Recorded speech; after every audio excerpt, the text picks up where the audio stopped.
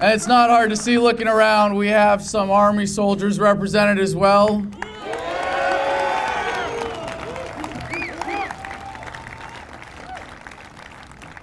And I know we're such a small, elite fighting force. In a crowd like this, we might be small in numbers, but can I hear from the Marines here today? Thank you, thank you. Well, as I said, the outpouring of support for this event, for making it possible, has just been overwhelming. And I'm not here to speechify myself or to listen to myself talk. The message of this event is simple. Ron Paul is the choice of the troops.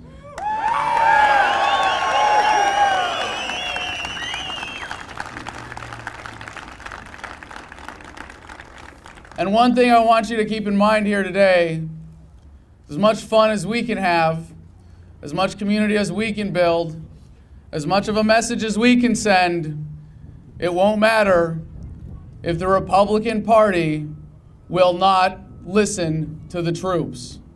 That is the mission. No one lose sight of that. We are here to make sure that Ron Paul is the next Commander-in-Chief of the United States Armed Forces.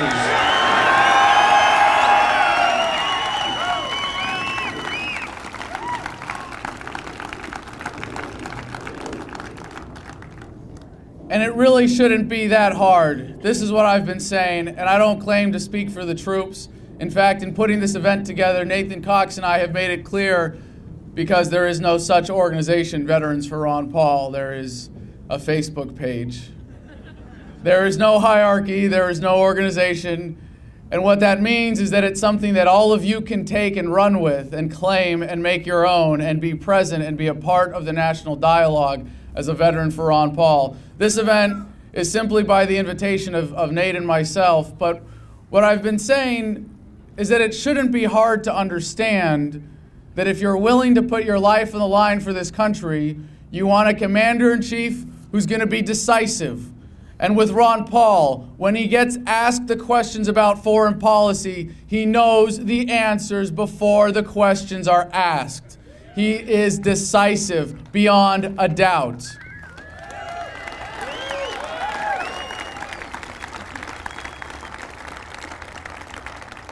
The second thing we want is a commander-in-chief who's going to put America's security first.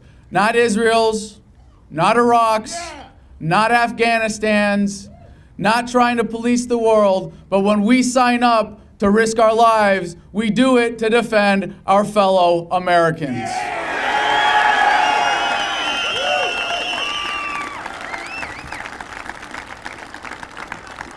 And the third thing that we want in our commander-in-chief is someone who is only going to send us into harm's way with a clear mission, with a declaration of war, as he would call it, with a clear moral imperative, so we can go kill people and blow shit up and win wars like we were trained to.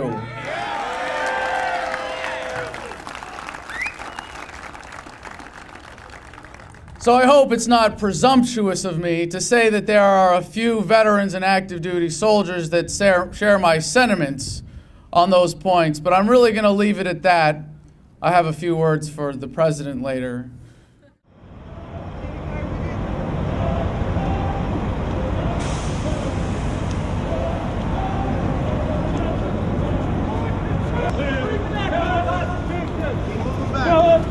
Towards the troops! Run! Paul! Run! Paul!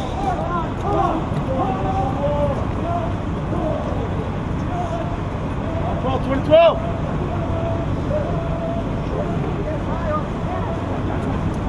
Come on, A-Rock!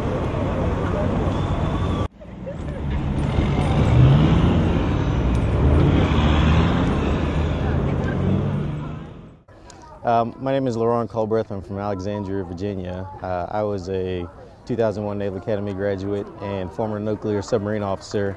And you know, I've known some people who've come back from the war who were injured. I've also known folks who didn't come back from foreign wars. And I was inspired to come out here because since 2007, I've realized that Ron Paul is the ideal candidate for the United States president. What was it like just emotionally, physically standing in formation today? It was interesting because I've been out of the military for about 6 years, and I just kind of felt the conditioning come back to me. But it was also very very inspiring just to see all these people standing there, and just to look ahead of me when we were marching in formation and see the Troops for Ron Paul flag. I don't want to say I teared up, but it felt good. It was a good feeling. Well, I'm Victoria Bingham. I live in Alexandria, Virginia. I'm from New York City, but I came here on active duty in 1994.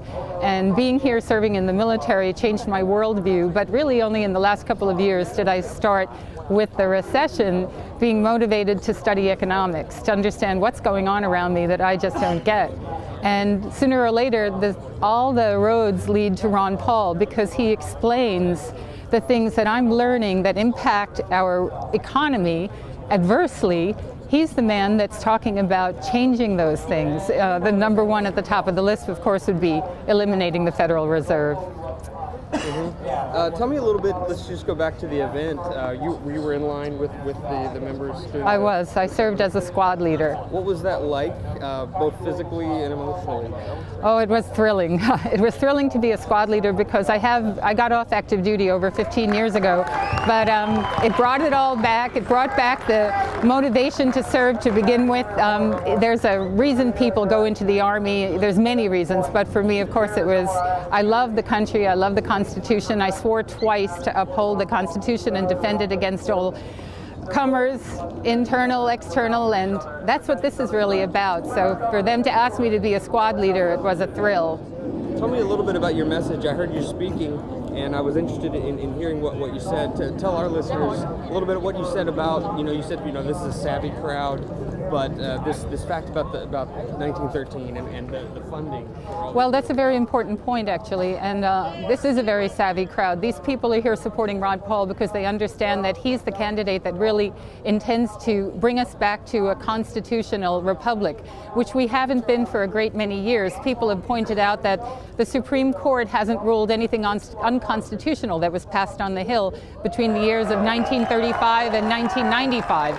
And that should already call our attention to the fact that laws are being passed, but they're not being judged based on the Constitution. And Ron Paul is the one man that really wants to bring us back to that. For example, the Federal Reserve that was implemented in 1913 has radically changed the United States, the way we do business, our civil rights, the formation of money. It was taken away from Congress. It should be constitutionally the right of Congress to print and make and coin money, and it was given to a private industry, as it were, with private interests that are not representing the interests of the American people. And essentially what happened in 1913, if we look back, was in short order we had World War I, then World War II, then the Korean War, then the Cold War, then Vietnam, and the list goes on, and we've been able to finance the greatest size wars on earth because of essentially the Federal Reserve being able to just print the money they need for each and every conflict, whether or not they were constitutional or not. And we've been doing that now with Iraq, Afghanistan, and the drums are beating for Iran. Iran has not attacked us. There's no reason on earth for us to be going after this little country that has no navy, that has a lot of rhetoric, that talks about hating us, but you know something? You can't attack someone because they hate you. And if we don't deserve it or do deserve it is besides the point. But Ron Paul is the one person that is talking, and the military hears him, about pulling back on all the unnecessary activities and making sure they're constitutional.